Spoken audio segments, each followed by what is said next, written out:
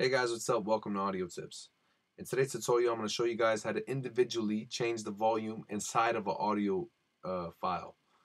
So I'm going to show you guys how to change the volume inside of an audio file without interfering with any other audio file you have inside your session.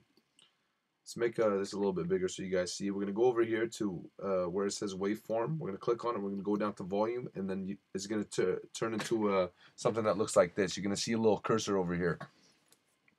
Now, let's say our bridge is too loud, or a word or a couple words inside of our audio file are too loud. Right now, this is just a beat. But let's say we go to our bridge and we want our bridge to be a little bit softer. We're going to take the grabber tool, and it's going to turn into a pointer tool. We're going to click where we want it to start, and we're going to click the other side.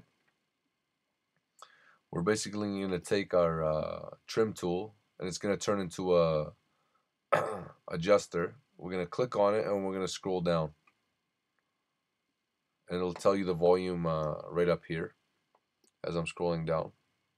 Let's lower it by 6 dB or whatever. Click on our selector tool, click over here, and watch how low it gets.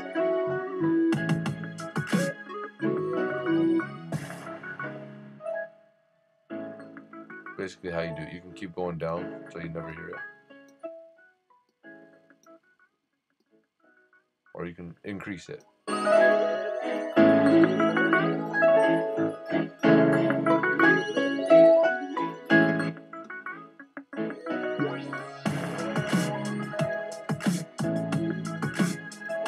This is basically how it works, what it's used for.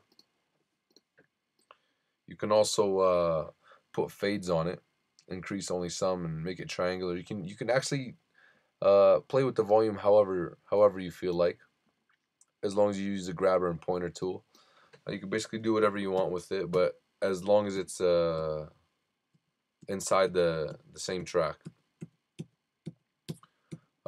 Comes in handy. It's a great way to edit certain things, and it's very helpful. Let's go back to waveform. That's basically how you adjust the volume in certain audio tracks without affecting the rest of your session.